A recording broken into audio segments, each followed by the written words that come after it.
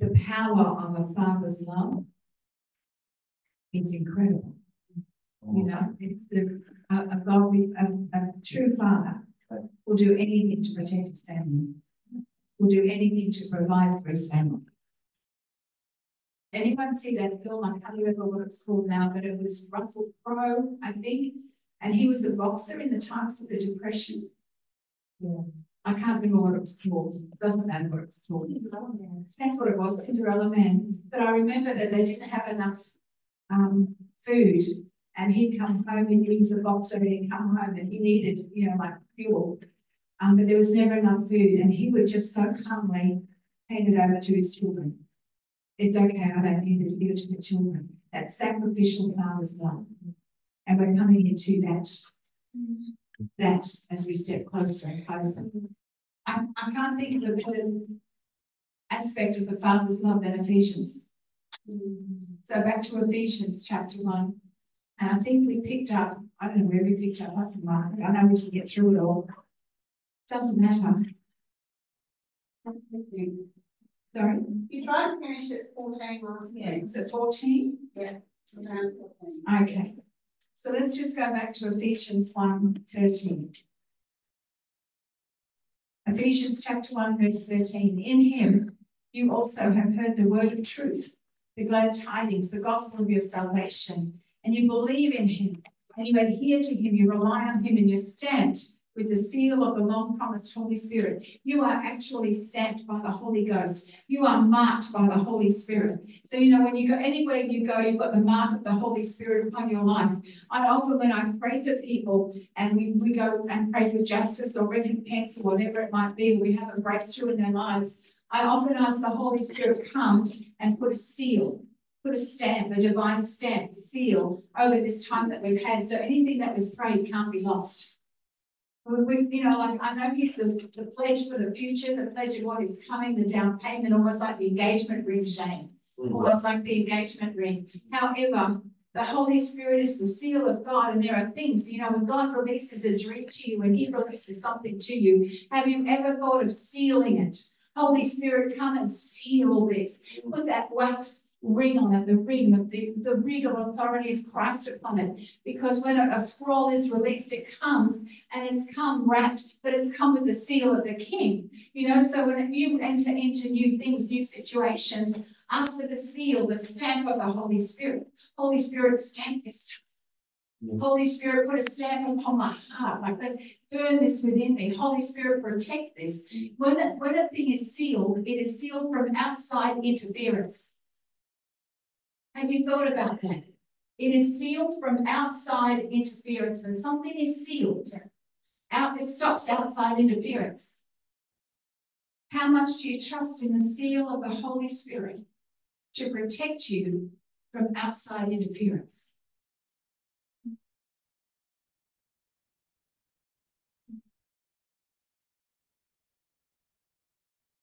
When he seals you, you're sealed. And the goal of that is to stop interference, to mark you as God's own peculiar possession, sealed, no outside interference. And when you have an understanding of who you are in Christ and the power and the authority that you walk in because you're in Christ and Christ is in you, and you walk in that authority and you walk in that power, you walk in him as he is walking in you. Man, I'm telling you what, the enemy cannot attack as much as we think he can, because you're sealed, protected by the Holy Spirit. There's that protection upon it. Do you know how he gets in? Our thoughts. He comes and lets us know, He plays with our thoughts. He plays mind games. When you are wearing the whole armor of God, you have the whole armor of God on, that helmet of salvation, and you pull down that face visor so no one can see your face. And you are enveloped in the whole armor of God. And Satan comes to attack. Who do you think he sees? If you are wearing the armor of God, he sees Jesus. He can't see your face because that helmet visor has been pulled down. You have so much more authority and power to walk in than you understand or revelation knowledge of. So you're sealed and you're stamped with the Holy Ghost. And I love that. He's the Spirit of truth. He's the Spirit of life. He's the Spirit of resurrection, life, and power. He's the Spirit of Christ. He's the Spirit of God. He's also the Spirit of war. Yeah. It says that he's the Spirit of judgment and of burning. He's the Spirit of supplication. He is so many amazing, wonderful things. And if he has stamped you, whatever it is that you need is found in your relationship with the Holy Spirit. Because when he brings the Spirit of truth, that truth sets you free. When he brings that Spirit of life, you are set free to live a life of more abundance. When he comes with that Spirit of foresight that shows you things to come, you can be wisely and well positioned for the future. When he comes with a gift of discernment, you're able to say, yeah, I can trust him. No, I can't. He is amazing. He's wonderful, and he wants a much deeper relationship with us than what we've ever walked into before. Because with the things that we see and we hear, like Smith Wigglesworth and Maria Woodworth-Eder and Saint Xavier, who still looks like he's alive, even though he's been dead for over 500 years. And they trot him out every 10 years and he still looks alive, and they wheel him around the garden and people get healed and they shove him back in the tomb. But he still looks alive. His flesh is still, he looks still alive. But that's the power of life in him. You've got to understand, you've got the Spirit of life on the inside of you, and it's not you will never die. It is impossible for you to die. You are eternally alive. What does happen is the body says, okay, I'm ready for the new body. I want the glorious body.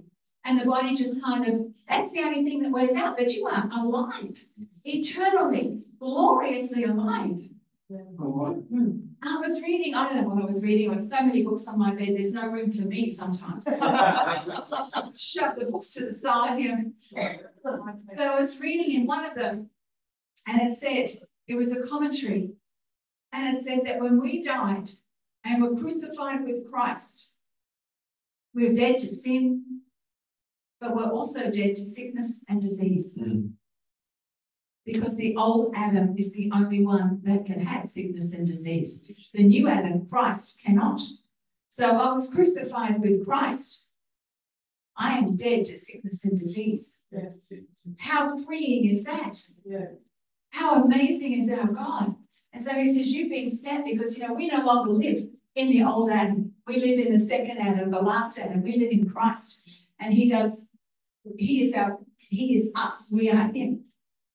And it says in verse 14 that the Spirit is the guarantee of our inheritance. He's the guarantee of our inheritance. He's the first fruits. He's the pledge. He's the foretaste. He's the down payment on our heritage in anticipation of our full redemption and our acquiring complete possession to the praise of God's glory. And 3 times through the first 14 verses in Ephesians chapter 1, it says to the praise of God's glory. To the praise of God's glory. The Holy Spirit is the guarantee of what is to come. He's the guarantee of the marriage supper of the Lamb. He's the guarantee that you are the bride of Christ. He's the guarantee of eternal life. He's the guarantee. He's the down payment. He's the deposit that God has paid down to say, yes, everything I promised you is coming to pass and it will happen. He is that guarantee. And it is awesome and amazing to take hold of that and to recognize that if he is the guarantee, because the Holy Spirit is God himself, if he is that guarantee, nothing can be stolen from you. Nothing can be taken from you. Your future is assured. The resurrection life is assured. The rapture is assured. It's all assured because he's the guarantee. It's not a man who's guaranteed it. God himself, in the form of the Holy Spirit, has guaranteed it. It's a guarantee. Oh my goodness. That's enough to make you do cartwheels around the church. I was in a church service once where the Holy Spirit went a bit ballistic. Awesome. It was wonderful. And the pastor's sister everybody was on the floor in various stages. And the pastor's sister crawled on her hands and knees over to a chair, and her hair was up in a nice bun at the beginning of the season. But at the end of the evening, it's all down and it's just, and she crawls over to the chair and she pulls herself up on that chair and she's still, knees on the floor from the chair. She says, boy, Lord, you sure know how to show a girl a good time. And then we had one guy come up and say to the pastor, I just think God's told me to somersault across the back of the stage. And the Holy Spirit said, the pastor said, well, if the Holy Spirit told you to do it, you better do it. And that was what broke the meeting open. This guy somersaulted right across the stage, at the back of the stage, he somersaulted right across, and then he somersaulted back. Well, it just broke the meeting open. We've never seen anything like that in church before. And it just like, wow, and everybody fell apart and the joy of the Lord dropped and everybody's on their knees. The Holy Spirit just took over and he ministered to people. You know, when he comes, he ministers. He doesn't just come to show off. He comes to minister, and he ministers through joy, and he ministers through people doing somersaults, and he ministers through anything. You know, there was a story in the Sunshine Coast of a woman, and she, you know, loves the Lord, and the Lord said to her, I want you to go and stand on your head in that butcher shop. And she said, that can't be you, God. You wouldn't ask me to do something like that, but it wouldn't go away. And then she said, but God, I can't do it, I'm wearing a dress. And then she thought, well, I'm just going to go home and get changed, because it wouldn't go away. But there was a peace with it. You know, like if you're feeling a bit frantic, it's not a good sign that it's the Holy Ghost. But there was a peace with it, even though she's feeling very kind of like confronted. That's not what I do. I'm not that kind of a lady to stand on my head in a butcher shop. But she went home and she got changed, and she came back and she went into the butcher shop and she said to the butcher, please excuse me for a minute, I just need to do something. And she went and stood in the corner and stood on her head. And the butcher broke down because he said he was ready to commit suicide unless God proved that he was real. And he said, God, I'll only believe if someone comes in and stands on their head. And God loved that man so much that he sent someone to do it. So when the Holy Spirit comes, I'm telling you that the structures that we put in place, we can't have. Right? And the Holy Spirit tells you to stand on your head in the butcher shop, you do it. The Holy Spirit tells you to somersault across the back of the stage, you do it. You do whatever he tells you to do, because one of the key things to flowing with the Holy Ghost is obedience. And I've got stacks of books on the Holy Spirit. I love Holy Spirit. I love him. And I love all the things that they bring out about him and everything. But the thing that challenged me was, out of all the books I've read, only one book talked about obedience to the Holy Spirit. All the others were about the gifts of the Holy Spirit, the sevenfold Holy Spirit, you know, the work of the Holy Spirit, the symbols of the Holy Spirit. But only one book written by Cash Luna in honor of the Holy Spirit, which we did have, but I think we've sold. That is the one book, the only book that talked about obedience. Wow. Amen. So, it's flowing with the Holy Spirit. And he said that he's going to break down some barriers that we have in our lives. Yes. You know, I'm not the kind of person that would do that, Holy Spirit. Yes. I'm not that kind of a person. But then you go, okay, maybe I am. And you do, you know. But he has so much fun. He's brilliant. He's brilliant. If you ask him, I've got a friend who's loves the Holy Spirit. She's really going through a dark time. So she's asking him to come with her and do everything from hanging out the clothes, you know, to sweeping the floor. Holy Spirit, would you come and help me do this? And you know what he says? I'm brilliant at that. I'm brilliant at that. Brilliant at hanging out with clothes. Brilliant at sweeping the floor. But that very attitude of the Holy Spirit, I would love to help you. Because that's his assignment from God. Isn't that his assignment? He's our helper. So when he helps us, he is fulfilling God's assignment. God actually assigned a part of himself, the Holy Spirit, to help us. Like, and he delights in helping, just like the Father loves to father. And Yeshua loves to save. Holy Spirit loves to help. And the more we press into that, say, Holy Spirit, will you help me? He does. It's just so beautiful. Holy Spirit, you're the one who shows me things to come. Will you show me what's coming? So I can be well positioned, so I can be wise about the future. Holy Spirit, you're the one who goes into the council room of God. You're there. You can let me know what's going on in the council room. And he delights in it. And when you start to involve the Holy Spirit in your life as a helper, you will find so much more joy and delight in everything that you do. And for those of you who know Elizabeth, who was with me when I started Open Heaven, she had a necklace that she, would have to take off to get in the shower. It's always a struggle to find the thing to do it up around your neck. And she struggled, and one day she said, Holy Spirit, you're my helper. Can you help me to do this up, please? And just like that, the necklace was done up. And so every day she would ask the Holy Spirit. When she forgot, it was a struggle. When she asked, it was so easy. We need to be involved with the Holy Spirit, engaged with the Holy Spirit, so much more than we are. Engaged. And stay engaged. Hey, Shane. Stay engaged. So the Holy Spirit is our guarantee. He's the down payment. He's the deposit. He is a powerful, personal, living presence of God Almighty living within you, leading you and guiding you. And God makes himself known in and through Jesus and the Holy Ghost. Do you know we are blissfully blessed? Mm-hmm. Blissfully blessed in Christ. Blissfully blessed. Robert in 1 Timothy 1:11 talks about the glad news of a happy God. And Moffat's translation uses the word bliss, bliss, bliss, bliss, bliss all the way through. You are blissfully blessed. Blissfully blessed. That's that ecstatic joy. That's that joy that comes out of the inside of you that's birthed in Christ himself. And there's a grace and there's a peace and there's a spiritual blessing. And just going back over how much the Father loves you, this is what he declares about you in Ephesians. He says that you are blissfully blessed in Jesus Christ, the Lord, the Savior, and your King. But in Christ, you have grace and peace. You have every spiritual blessing. You're chosen, you're holy, you're blameless, you're adopted, you're accepted, you're redeemed, you're forgiven. You're given wisdom and insight. You're given knowledge into God's mysteries. You're given an inheritance. You're sealed with the Holy Spirit. You live for the praise of God's glory, and all things are consummated in Christ to the praise of his glory. All things are consummated in Christ. Have you ever asked God to bring in all the scattered pieces of your life, all your soul, all the things that have been shattered and scattered?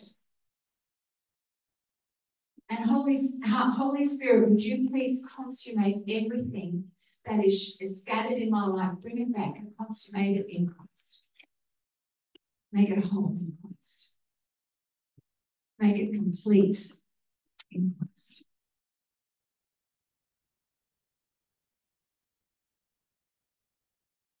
The Word of God must be everything. Mm-hmm. It's the first word, it's your last word, it's the deciding factor, it's everything. But it's got to flow out of your inner man.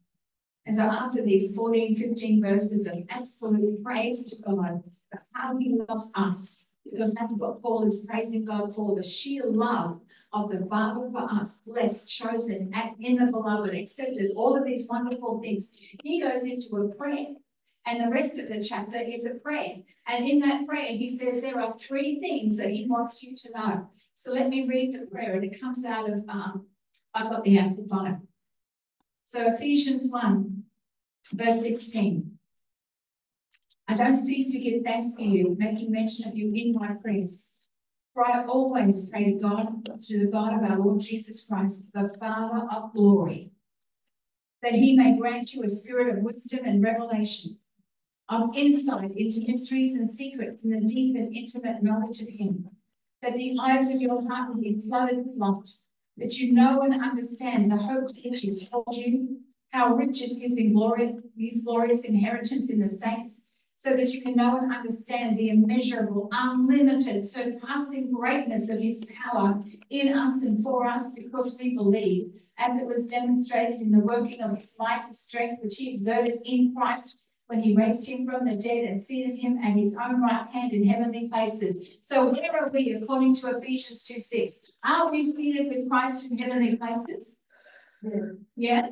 Well, have a look at what that means. And the very next verse says that we are far above all rule and authority and power and dominion and every name that is named, above every title that can be conferred, not only in this age and in this world, but in the age and the world which are to come. And he has put all things under his feet. And if we are in him, all things are under our feet. Yeah. Oh my gosh, do you understand how much authority you have, how much glory you have, how much power you have, how much of the presence of God that you carry? It is so, you are full of it. You are far above all rule and authority. You're far above any kind of power or dominion. You are far above anything, any title, any name, anything. And all things are under your feet. And he has appointed him, Yeshua, the universal and supreme head of the church. And every time I read that, I say, Father God, I thank you that you have put all things under the feet of Yeshua, and you have appointed him, the universal supreme head of the Church of Open Heaven Ministries International, for we are part of his body, the fullness of him who fills all in all. For in that body lives the full measure of him who makes everything complete and fills everything everywhere with himself. Oh my gosh, you don't need a sermon. You just need to get into Ephesians. You just need to make the Bible. You just need to allow the Holy Spirit to open it up to you and to say, you are seated far above. You know, why do we play? Oh, you are seated far above the principalities and the powers and the works of the darkness. You're seated far above any title that can be named. You're seated far above cancer. You're seated far above unemployment. You're seated far above poverty and debt and lack. You're seated far above accidents, incidents, and delays. You're seated far above anything that comes out of the world system. You're seated far above. Oh my gosh, if you could just get a handle on that. So you know what? I live from that place. I don't come back to earth. I stay up there. I live from that place. I live by faith. And I live from that place so that everything stays under my feet. He's under my feet. He's under that song. He's under my feet. He's under my feet. I can't remember the rest of it. To the end, he's bad. And now, look back, but he's so on me. Come on. He's under your feet. He's under your feet. He's under your feet. You know, just make sure when you step is a little bit of a fire garage. You should freestyle it. Speak to a friend the other day, she said, maybe we need to put the word Satan on the soles of our shoes. Yeah. Just to remind us, he's under your feet. And you are seated far above. Yeah. You know, the snake line. They don't go above a certain line in the mountains because if it gets too cold, they can't live. And so there's something called the snake line in America and Australia, where the snakes don't go any higher because if they go past that line, they freeze to death.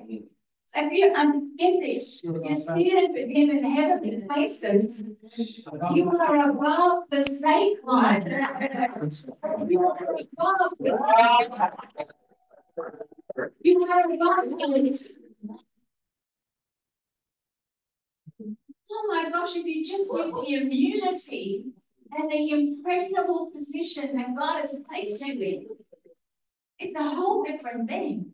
But in this prayer, in Ephesians 1, he says, he calls him the God of glory, and he says the first thing he asks for, I want you to give them a spirit of wisdom and revelation. A spirit of wisdom and revelation, that you would open the eyes of your heart, that you would see things, that you would grow in the deep and intimate knowledge of him, that the eyes of your heart would be flooded with light, and that is your imagination, that your imagination, your sanctified imagination would be flooded with light, so that you can see things that you would never normally otherwise see, that you would see what he wants you to see, that you would see from being seated in heavenly places, looking down from Christ's perspective. That the eyes of your heart are flooded with light, that your imagination is just so like released in the realm of the spirit. And he says, so that you can know and understand three things. The very first thing he says, I want you to know the hope to which he has called you. What is the hope to which God has called you? So why don't you just take a minute now? Because I know we've got resurrection and rapture and everything else. But there is a hope to which he has called you.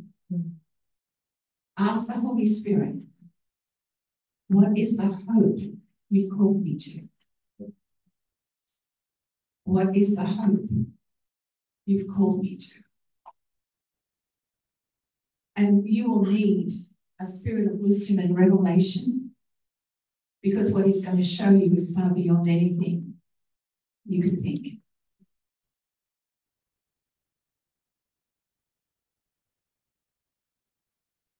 What is the hope to which he has called you?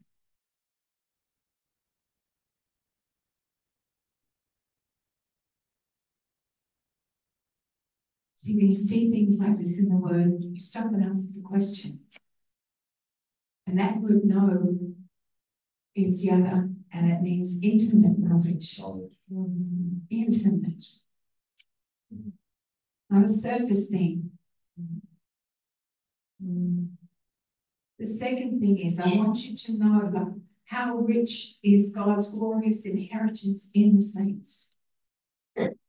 How rich is his inheritance in you? How rich is his inheritance within you? So you stop and you ask yourself the questions when you see. So Colossians 1:12 says, we give thanks to the Father who has qualified and made us fit to share the portion which is the inheritance of the saints in the light. So what is his glorious inheritance in the saints, in you? Colossians 1:12.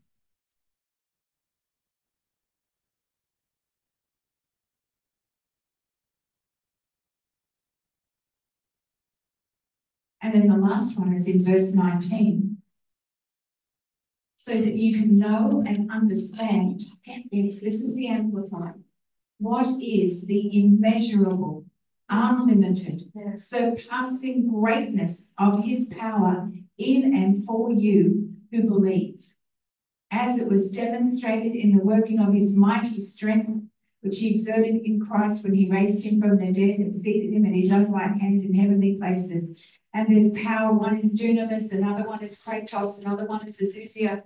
There's all different meanings in the Greek. But the thing that's happening here is he's saying you need to know the surpassing greatness, the immeasurable greatness of the power of God that resides on the inside of you. Right? If you really knew that that power was there, then we wouldn't think twice about praying for someone with cancer. Because of the immeasurable, surpassing greatness of the power of God is within you. And in Corinthians, in 1 Corinthians chapter 2, can't remember the verse, but it says that Paul wanted the people's faith to rest in the power of God. Yeah. So, we need to have an understanding. Paul is saying, guys, he's probably not saying guys, but I'm saying guys. We need to have an understanding of the greatness, the immeasurable, surpassing greatness of the power of God. He created the universe. And yet he lives on the inside of you, and he's deposited that power on the inside of you. But we don't release it. We allow circumstances to dictate to us. Well, I only get so much a week. The business isn't doing so well this month, or this is happening or that's happening, and we accept the circumstance instead of saying, I release the power of God into this situation. I release the power, the surpassing greatness, the immeasurable power of God. I release that into this situation right now for the will of God to be done on my behalf. In Jesus' name. See, we've got to get to the stage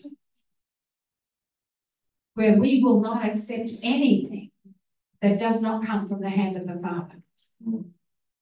Limited incomes, rusted down cars, rented homes, speaking to myself.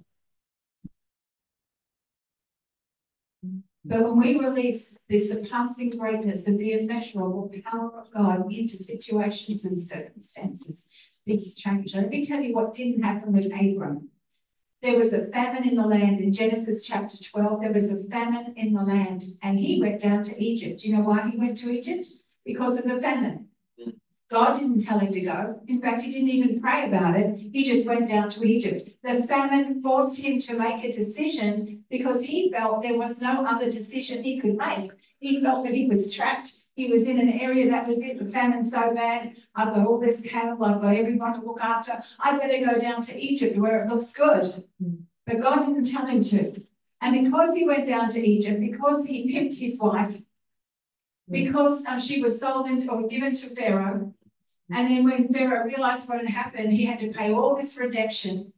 So there's a lot of wealth that Abram got there that really should he have got it. But also in that, there was Hagar, the mother of Ishmael. See, when we accept situations and circumstances and think that, well, this is the only choice I have, this is all that's available to me, this is it, we get time bombs put in our lives. Abram and Sarah were unaware that Hagar was a time bomb waiting to go off in the shape of an Ishmael. Yeah. But if he had asked God, if he had understood the power of God, released the surpassing greatness of the power of God into this famine, maybe the famine would have stopped. Maybe he would have got another direction from God to go somewhere else, but he went back to Egypt. He went back to the world system according to symbolism. And we don't want time bombs. And you can go through the Bible and you can see time bomb after time bomb after time bomb that Satan has placed in there because of compromise that will not go off until people are in a place of position or promotion or attention is placed upon them for something, and then all of a sudden, kaboom, there goes the time bomb, there goes Ishmael, there goes whatever, and it happens right through the Bible. The time bomb goes off and destruction happens, sometimes for generations. So we've got to learn to start releasing the surpassing, immeasurable, unlimited power of God into situations and circumstances. You will shift, you will turn around. I release the power of God into you for the abundant life that Jesus said he's given me. Body, you will shift, you will turn around, you will receive the abundant release of God's greatness, of his power on the inside of me. In sickness and disease, you will dry up and be cast out in Jesus' name. We've got to start using what we've got, guys. The reason that we're in the state that we're in, our lives are in the state we're in, and I'm pretty blunt with myself as well. The reason that we're here is because we have not fully taken advantage of who we are in Christ. We haven't taken advantage that we're seated in heavenly places far above, that we're in him and all things are under our feet, that the surpassing greatness of the power of God is on the inside of us, ready to be released anytime we release it by the words of our mouth. Oh my gosh, if we had an understanding of this,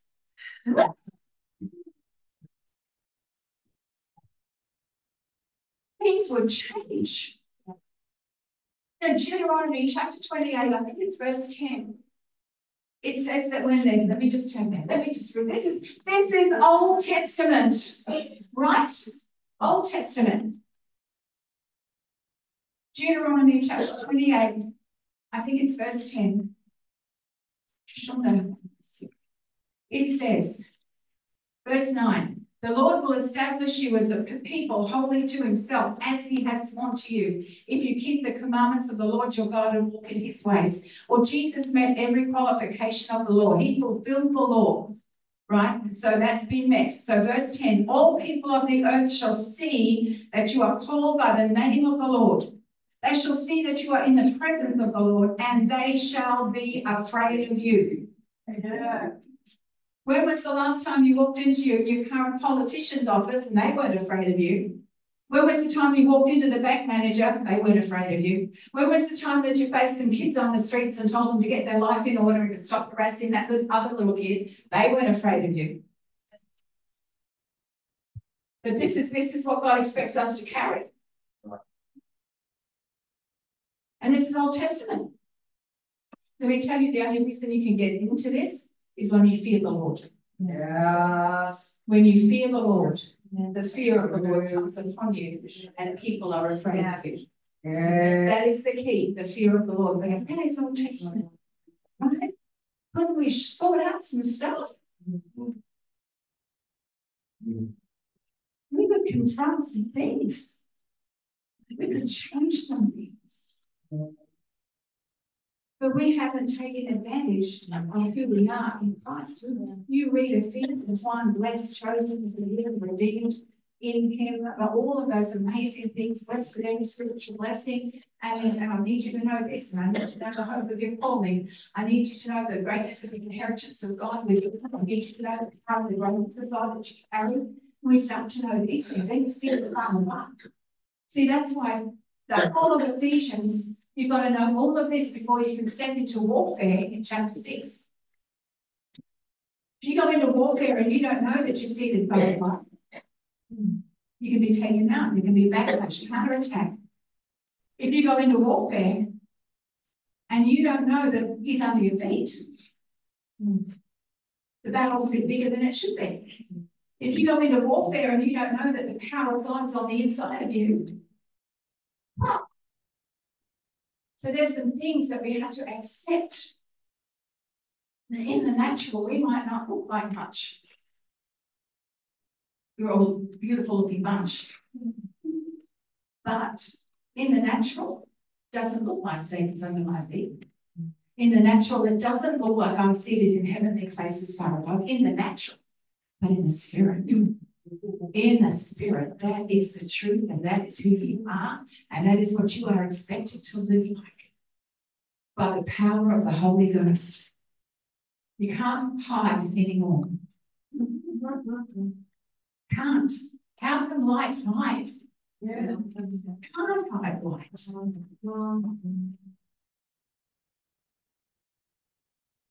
This is the power of the new creation. This is the new creation. This is who you are. Who you were in the old Adam was crucified. Thank God. Dead and buried, gone forever. You are in the second Adam. You're in Christ, in him.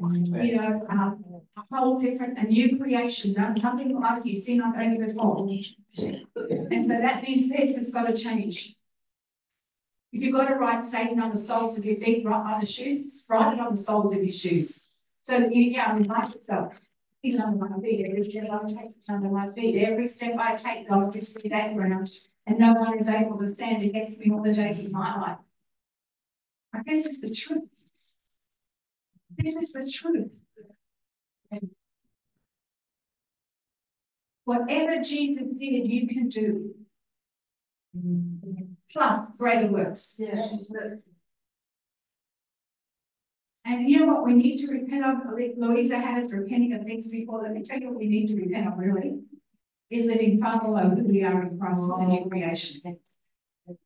I'm resorting back to the flesh. I'm going back to the soul. I'm listening to our mind. I'm going to the tree of the knowledge of good and evil instead of going to the tree of life, Jesus Christ himself. That's what we need to repent of. That Father God, I've read Ephesians. How many times have you read Ephesians? How many times have you seen what Paul has said about you? Chosen, blessed, in the beloved, accepted, forgiven, redeemed, and yet still not lifted out. This is actually a call to war. Because it ends in Ephesians 6 with war. But you cannot go to war with defective thinking. You can't go to war with defective armory. You can't go to war with a defective armor. You can't go to war with anything defective because you lose. And so Paul is saying right here, if you start in Ephesians 1:1 and follow it all the way through to Ephesians 6:10, when you enter into the armor of God, you are ready to be the victorious one. But you need to know who you are. And more than just recognize it in your head. It's got to come out of your spirit. It's got to come out of who you are in him. You know, when it talks about that double-edged sword, it means God spoke it, I spoke it. It's got to be revelation. Information will not change anything. Information you can be talked out of. You rationalize something, somebody will come along with a better argument and you'll lose the argument. But when it is revelation, when you know that you know that you know, That's when it changes everything.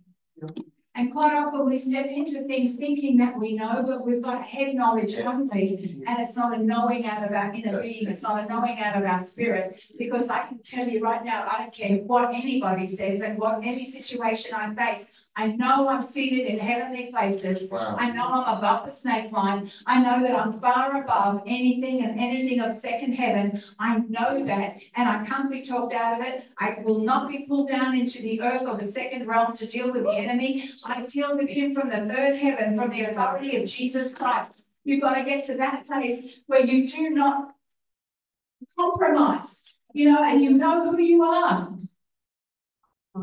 Woo. Oh my gosh. Victory is ours, but only, and it's not conditional because Jesus has met everything. This is the thing. And I'll finish with this because this is the thing. Jesus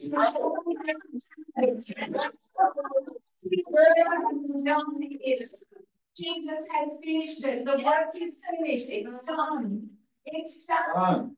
And you are in him and he is you. It is your one. So if he started, you get the victory. You're more than a conqueror. You won the victory. The man, you walk it out. You live it. You got to get this. It's not with human beings. I'm a spirit being having a human experience. But who I am, I'm in Christ. Yeah. I had somebody ask me once, who do you think you are? Do you want me to tell you? The temple of the Holy Ghost. I'm the salt of the earth. I'm the apple of my Father's eye. I walk in the light. I speak the truth. I am a child of the Most High God. I'm an heir of God. I'm a joint heir with Jesus Christ. Do you really want me to tell you who I am? Because if you take me on, you're taking on the enemy, the government of heaven that backs me up. You're taking on the angels that surround me, and you're taking on my Lord, Savior, and King Jesus Christ. Do you really want to know who I am? Because I'll tell you. You got to have that. You got to have that. I remember we took in a couple of girls and teenage kids. Years ago, my kids were teenage kids. We took in some teenage kids, 2 girls that had been taken into a bikie gang,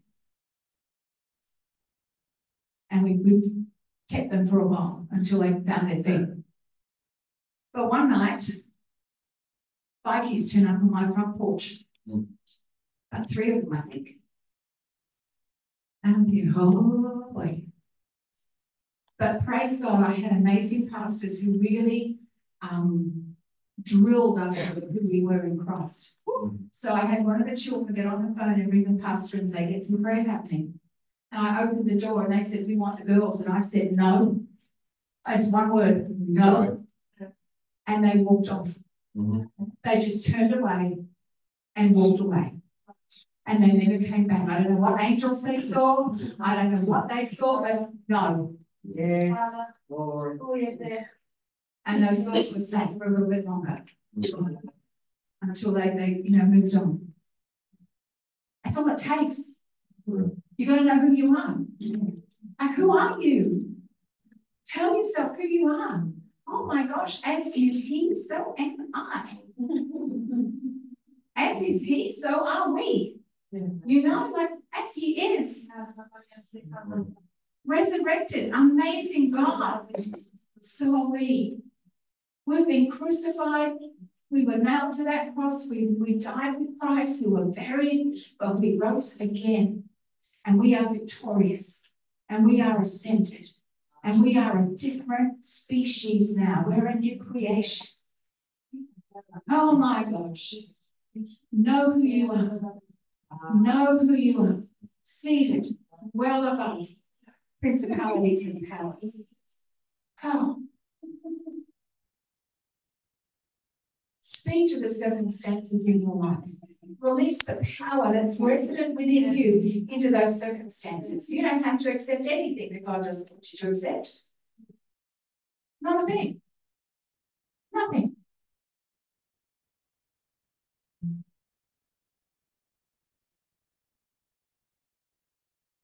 And if you could see yourself the way the Father sees you, your lives would be totally different. My life is morphing, transforming, morphing. More and more, the more revelation I get, the more change comes. The more established I am in Christ, the more I know who I am, the more I know the authority that goes with it. The more I know that if I'm going to walk in the authority of Jesus Christ, I must be submitted to his authority over my life. The more I know that the only truth is the word of God. That's the only thing that is relevant to me, is the truth of the word of God. What does the word of God say? What does it say? Do the whole counsel, start in one scripture, do a cross-reference, come right back, so you've got the whole counsel of God. But what does the word of God say? What is in your life that does not line up with what the Father's will for you is? And then address it with a righteous indignation. How dare you be like that in my life? How dare you? I'm blessed. There's some days you will walk around decreeing, I am blessed out of bruised teeth. Because it doesn't look like you're blessed. But we don't go by what we look at, by what we see. We walk by faith and not by sight. And the very first thing Paul said is, Father, give them a spirit of wisdom and revelation. Open the eyes of their heart. So I might be speaking, I'm blessed out of gritted teeth. But the eyes of my heart have been enlightened and I know who I am. And it might just be gritted teeth for a little bit, but I know the blessing will manifest, that I live under showers of blessings. It's just the flesh that grits its teeth. It's just the unrenewed soul that says, seriously, Suzette, what are you doing? Change. Change the way you see yourself. Ask the Father. So I release over you a spirit of wisdom and revelation, that the eyes of your heart will be enlightened so that you can see his answer.